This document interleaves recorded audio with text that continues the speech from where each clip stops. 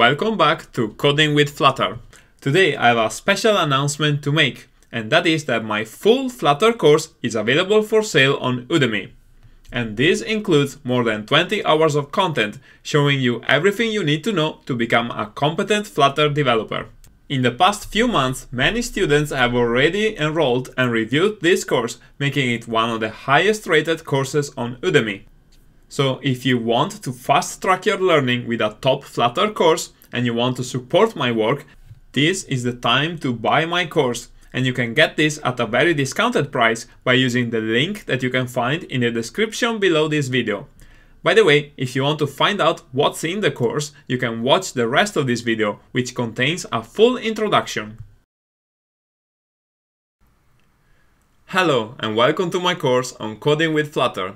By taking this course, you will learn how to use Flutter and Firebase to build a complete mobile app for iOS and Android. Flutter is an amazing framework that you can use to write native mobile apps. And Flutter was designed to work on multiple platforms.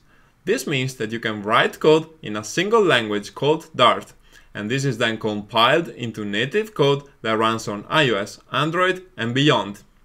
So, this course will start by covering the basics of Flutter and the Dart language, but we won't stop there. We will see how to use Firebase to build a modern reactive application following best practices. And we will learn about more advanced topics such as state management, streams, blocks, and reactive programming, so that by the end of this course you will know how to build robust and maintainable apps that can run in production. So if you are new to Flutter, you can follow this course from beginning to end, even if you have zero programming experience. Or if you prefer, you can learn more about specific topics by following the sections that are most relevant to you. I had put all my knowledge into this course, and I will guide you through a lot of important concepts with diagrams and clear explanations. And I'm confident that this will save you a lot of time and money, because by the end of this course, you will have a strong foundation and be a competent Flutter developer.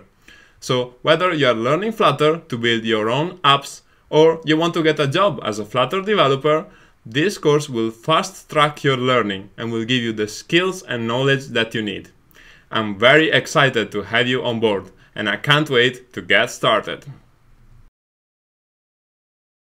Hello and welcome to my course on Coding with Flutter. By taking this course, you will learn how to use Flutter to build your own mobile apps that run on iOS and Android. We will start from the basics, and this means that you don't need to have any prior experience building mobile apps. By using Flutter, you can have one single codebase written with the Dart language and have your apps run both on iOS and Android. And because Flutter code is written in Dart, I have created an entire section in this course to teach you the Dart language. Together, we will build a real-world application, starting from the basics, and then introduce more concepts and best practices so that you can learn how to build robust applications that scale. The goal of this is that by the end of this course, you will have a strong foundation and be a competent Flutter developer. By taking this course, you will also learn how to build modern reactive applications. Together, we will make an app that uses Firebase as a backend, and we will see how Flutter and Firebase really work well with each other. So not only you will be learning Dart and Flutter, but I will also cover Firebase in detail. And a lot of the concepts that we will cover are still going to be very valuable, even if you choose a different backend other than Firebase for your own apps. Remember that this course is designed to be very practical and hands-on. As a general rule, I will always explain what we are going to build first and why, and then how to build it. And we'll always take things step by step. To facilitate your learning, I'll be using a lot of diagrams to explain important concepts. This will give you a strong foundation, and you will be able to take the techniques that you learn here and use them when you build your own Flutter apps. In this course, I will show you how to build a time tracking application from beginning to end. This is a Flutter app which is composed of multiple screens, and in the next video I'll give you a good overview of this app in detail. This application uses Firebase on the backend. Firebase is a backend as a service platform provided by Google which you can use in your own apps. Firebase comes with an extensive range of products, and you can learn more about them on the Firebase website. As part of this course, we will focus specifically on Firebase authentication and Firebase Cloud Firestore. To help you get a better idea about the topics that I will cover in this course, I have created this diagram. So we will start by learning the Dart language, and after we complete the installation and a brief introduction to Flutter, we will start building our application. Along the way, we will learn about layouts in Flutter, and then we will add authentication with Firebase, and we will talk about state management, streams, and reactive programming. We will see how to use Google and Facebook to authenticate users into our app, and we will learn about forms and validation by building an email and password form. And we will gradually introduce more advanced topics by covering inherited widget, provider, blocks, and more state management techniques. And after all of this, we will talk about Cloud Firestore, and we will see how to create and update data with forms, and also how to show it with list views.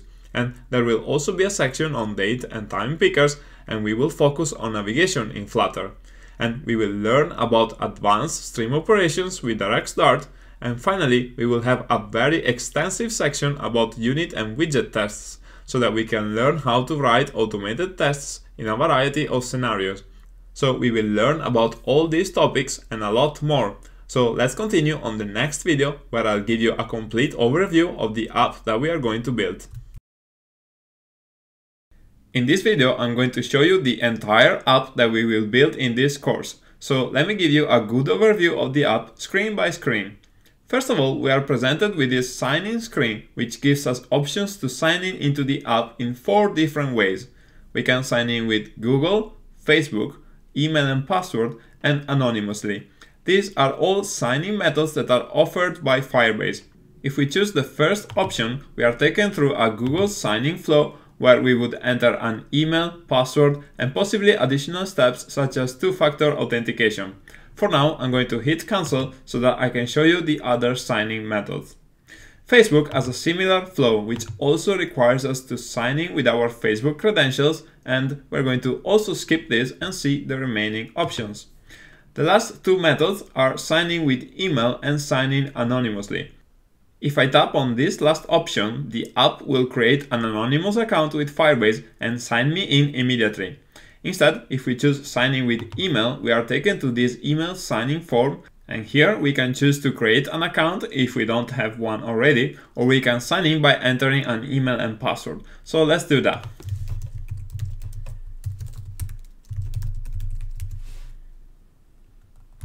Once we are signed in, we land to the home page for our app, and as you can see, this is composed by 3 tabs named Jobs, Entries, and Account. We can use the Jobs page to view the list of existing jobs or create a new one. Here we can add a name such as Learn Firebase, and we can also select a rate per hour. And once we save, the job is added to our list over here. If we tap through it, we are taken to an empty screen. And from here, we can start adding some entries for our job. So to do this, we can select the beginning time, like this, and we also can select the end time for our entry. And if we want, we can enter a comment as well, like this. Once the entry has been created, it appears on the list over here, and we can edit the entry by tapping on it and modifying the values on this form. Or if we want, we can delete the entry with a swipe to dismiss gesture, like this. At any point, we can edit the current job, for example, by changing the current name, like this. And when we come back, we can see that the title has been updated. And if we navigate back one level, once again, we can add new jobs, or if we want, we can delete jobs once again with a swipe gesture, like this. Now, if we head over to the Entries tab, we are going to see a chronological list of all the entries that we have added for each job. These are grouped by day, and we can see the number of hours and the total pay. Finally, if we head over to the Account tab, here we are going to see some information about the current user, and we have the ability to log out so that we can sign in with a different account if we want. So this is the application that we are going to build in this course. And once again, we will start from scratch and cover a lot of interesting topics as we go along. In the last video, we have seen a complete walkthrough of the time tracker app that we will build together. And this application does a lot of different things, but it is still something that we can start building from scratch and step by step. And since this is a big course, I'd like to give you some advice so that you can make the most of it. First of all, I recommend that you watch the videos. And this is a great way to learn a lot of concepts that might be new to you. And if you don't understand something, don't be afraid to stop and watch the videos again.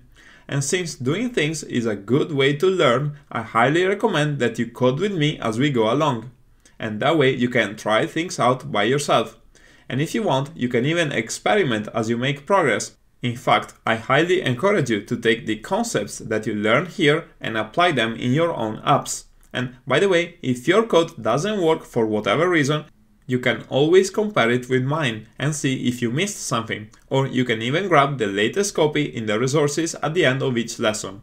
Or if you prefer, you can even download the entire project from GitHub, and you will be able to see all the changes lesson by lesson. Okay, so in addition to the videos and the source code, make sure to also check out the resources in this course. And at the end of each section, I often include a document with useful links to the official documentation or other resources, so that you can expand your knowledge even beyond what we have covered in the course. Finally, if you get stuck, you can ask questions in the QA section of this course. And remember that the QA section is just as useful for you as it is for other students. So I encourage you to only ask questions that are directly related to the course material, so that they are relevant for everyone. And by the way, I follow the QI section very actively myself, so if you ask relevant questions there, I will answer them and you will not have to wait for long. But once again, always compare your code with mine and try to fix it first before asking a question on the QA. And this is a very good way to learn. By the way, this course covers a lot of different topics, so if you feel that you already understand the basics well, or you are interested in a specific topic, feel free to choose any video as a starting point and you will have access to all the source code up until that point. Okay, so let's continue on the next video. Okay, so we have completed the introduction to my course. And once again, you can enroll at a very discounted price by using the link that you can find in the description below this video. And by the way, this course comes with a 30-day money-back guarantee, so you really have nothing to lose. So I hope that you will join other students that are learning Flutter and Firebase with my course. Thank you very much for watching and enjoy my course.